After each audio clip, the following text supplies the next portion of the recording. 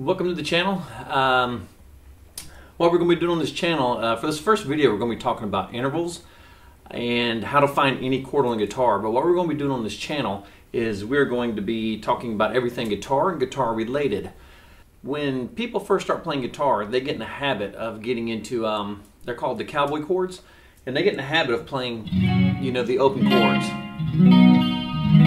And what you're hearing here is my Kemper. I'm going through an FR using a head rush right here, and I'm running straight out into the room mics. I am not running this into the computer direct. So you're hearing basically what I'm hearing, and hopefully it sounds good on your side.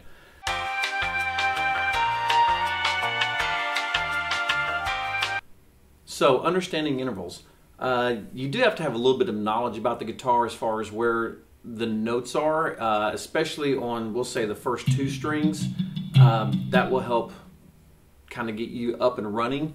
And when I explain intervals, I'm also going to show some demonstrations on the piano, which don't mind the books on the piano, but I'm going to show some demonstrations on the piano to kind of give you an idea of how it all works and how it relates. Understanding theory, in my opinion, is so much easier on a piano than it is on a guitar. Piano is laid out in front of you and it doesn't change.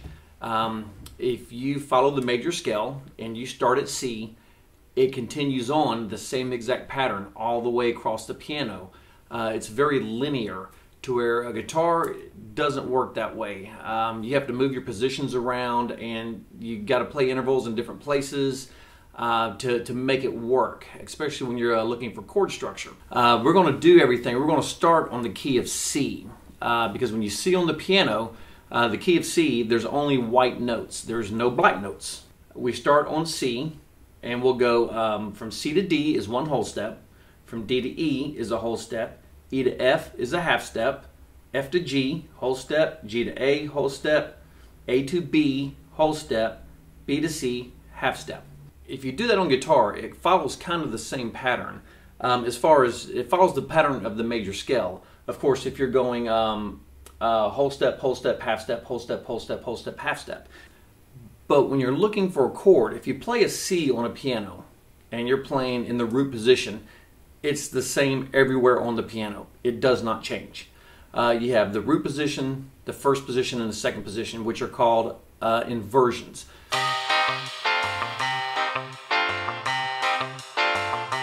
It doesn't follow the same principle on a guitar. Everybody knows how to play a C chord, and of course your root, and you're playing the 5 strings with your open strings and your fretted strings. In the key of C, if you find your C here, and of course you get E, F, G, A, B, half step, C, your major scale. If you want to play a C chord, you can play this, of course, but a chord's only made up of 3 notes, hence triad. So if we only wanted to play 3 notes, and a lot of jazz guys will do this, they'll only play 3 or 4 notes at a time. You don't see a lot of jazz guys, strumming out full chords and so on. Because sometimes in the composition of music, you have so much going on, that can actually be too much and too muddy. So you simplify it. But you still play your root 3rd and 5th usually, so you can hear the major or minor tonality of the chord. So if we're playing a C, and we start at C, if we go, and we're talking about intervals now. So in a major scale, you got 1, 2, 3, 4, 5, 6, 7. We're not so much talking about half steps and whole steps. You have 7 notes in the scale, 8th note is your octave. So if we do 1, 2, 3, and the 3 brings us up to the E, that is our 3rd, all right? But we very well can't play root and 3rd on the same note. So what we have to do is find the 3rd on the next string down. So if you find your root, and you go down one string and back one fret, that is always your major third. Always. It doesn't matter where you go, that is always your major third. Of course, until you get here, because here we have a tuning change right here. But no matter where you're going here on the first three strings, that's always a major third. So knowing that, you're halfway to building your chord. So we have a root, a third, and a fifth. That's what denotes a chord. So if we go back to C, we have our third. Well, if we follow our major pattern, 1, 2, 3, 4, 5, that's our fifth. So if you find your root, you go down 1 and up 2. That's always your fifth. Always. Always your fifth. Doesn't matter where you move it. Okay, but we can't very well play the fifth here because we got to play the third here at the 7th fret on the A string. So we can't have the fifth here. So now we've got to find a fifth on this string, which is right here. So playing the C, your third, and your fifth. That's your C chord. That is the same exact chord as that. Now this, again, works true until you cross these strings. You have to change position a little bit, but if we move everything to, let's say D, that is our D chord. That's a D major chord. Okay, now that you understand, it takes 3 notes to make a chord, and this is your root, this is C, our third's here, always going to be there, and then our fifth is always here. If we take the third and we move that down a half a step, now, and we play the same root, minor third, fifth, now we have a C minor. You can hear it kind of has a sadder sound to it. Major, happier sound, minor, sadder sound. And again, it works the same way anywhere. If we go to E and we're playing E major, lower the third a half step, E minor. So now that you've kind of got an idea of intervals, and like I said, we're basing all this off of our major pattern.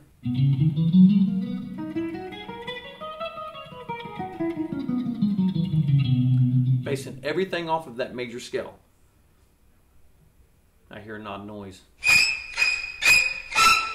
Anyway, so now, if you understand your major scale and your intervals, 1, 2, 3, 4, 5, 6, 7, 8, C to C, octave, all right? And of course it repeats. It keeps going over and over until you eventually run out of frets and strings. If you know the intervals of the scale, major or minor, you can literally find any chord on the guitar. Let's do, give you a better idea. Let's do D. Let's D. Now we're going to start here, and of course your major scale, if this is my root, no matter where your root is, your major scale starts there and repeats the same pattern. Right there, because we have the difference in the tuning, we have to shift up,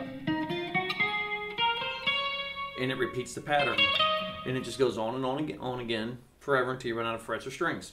So if we go to the D, okay, D is our root.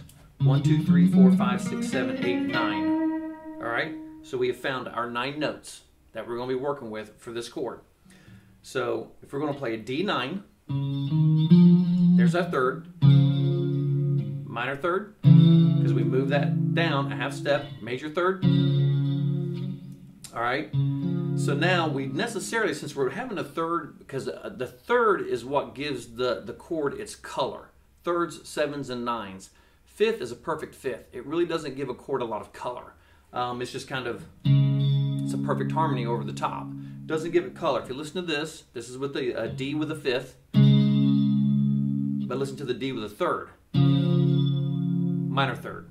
So you can definitely hear the color as opposed to a perfect fifth.